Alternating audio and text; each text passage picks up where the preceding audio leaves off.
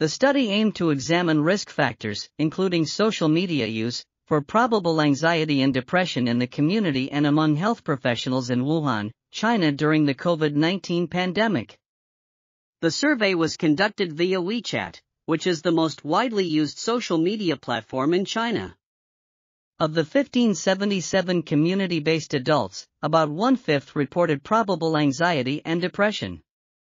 Similarly, of the 214 health professionals, about one-fifth reported probable anxiety or depression.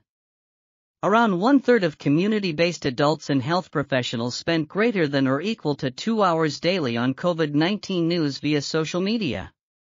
Close contact with individuals with COVID-19 and spending greater than or equal to 2 hours daily on COVID-19 news via social media were associated with probable anxiety and depression in community-based adults. Social support was associated with less probable anxiety and depression in both health professionals and community-based adults. The study suggests that caution is warranted toward spending excessive time searching for COVID-19 news on social media given the infodemic and emotional contagion through online social networks. Online platforms may be used to monitor the toll of the pandemic on mental health. This article was authored by N.I., Michael Y., Yang, Lin, Leung, Candi MC, and others.